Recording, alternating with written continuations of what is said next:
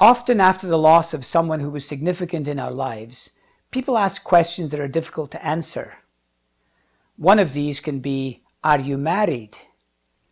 The reality is, our spouse may have died, and legally we may not be married, but we still feel married, and we still consider ourselves to be married. I remember my mother saying, when I married your father, it was for life, his life and my life, and she always considered herself married to my dad, and that's fair enough. Other questions might include, how many children do you have? And if you've lost a child, do I have 2 children or do I have 3 children? Sometimes we have to respond by saying, I have 3 children, but one of them isn't with me anymore.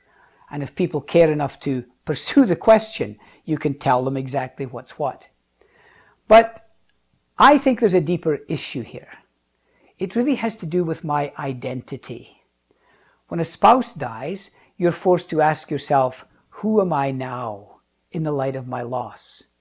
Am I married? People are looking at me differently. People are perceiving me differently. I'm thinking of myself differently. Who am I now? I'm trying to form a new identity. When a child dies, am I still a parent?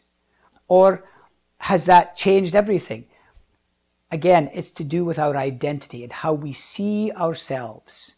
Fundamentally, what we lose is a part of ourselves when anyone we care about dies. And I think the real challenge is coming to accept ourselves. Life is different now.